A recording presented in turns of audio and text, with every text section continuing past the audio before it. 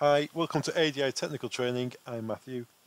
In this video we're looking at the Dorma SVP, the Mortice electric latch. The lock itself is like a traditional sash lock. So you have a latch at the top, deadbolt at the bottom. Deadbolt's controlled by the key on the outside, and the handle controls the latch. What makes this different than normal sash locks is the external handle is electronically controlled. So when you connect it to an access control system, without granted access, the handle is free, it doesn't engage the latch. When access is granted, the handle becomes engaged to the latch. You can press it down and let yourself through the door.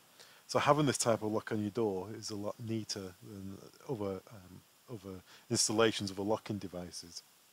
Let's have a look at the ordering info. As with most locks, you have to order several components to make a lock up. So starting at the top here, we have, these are the ADI ordering codes. So starting at the top, you have the handle set and the escutcheon. Next is the lock itself, left or right-handed. I'll show you how to choose hand in the next frame. The split handle, that's the bar that sits between the handles. It's split down the middle with a cam, so the handles aren't physically connected, but they're in line with each other. And then a double Euro cylinder. That's so you can have key override on the outside, and you can maybe deadlock it from the inside if it's on a residence or a private office. So we talked about left or right hand. You need to decide whether it's left or right-handed. You can actually change it if you order the wrong one, but have a look at this. Have a look at this flow here. Green is the direction, so you can choose left or right-handed, inward or outward opening doors. Okay, let's have a look at how you would connect this to a Net2 system. So the Net2 Plus controller, it has a power supply, as you can see in the middle there. It has a power supply with the first outputs are used to power the Net2 device. The other outputs are spare outputs for locking, so we can use it in our application here.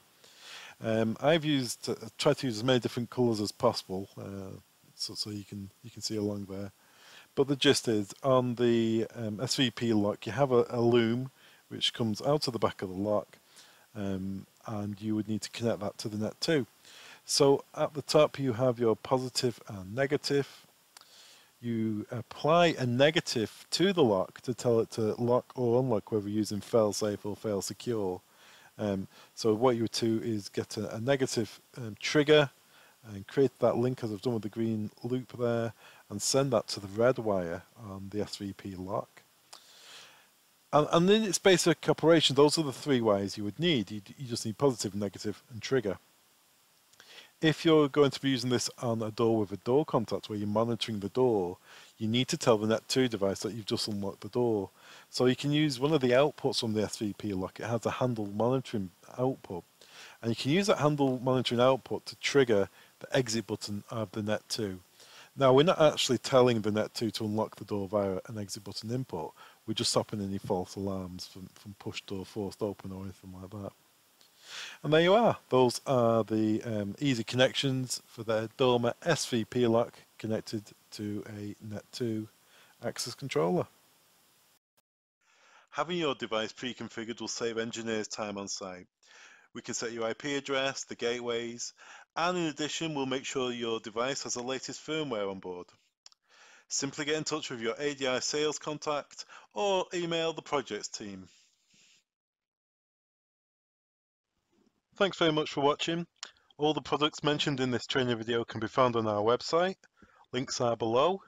Don't forget to subscribe. Thanks very much.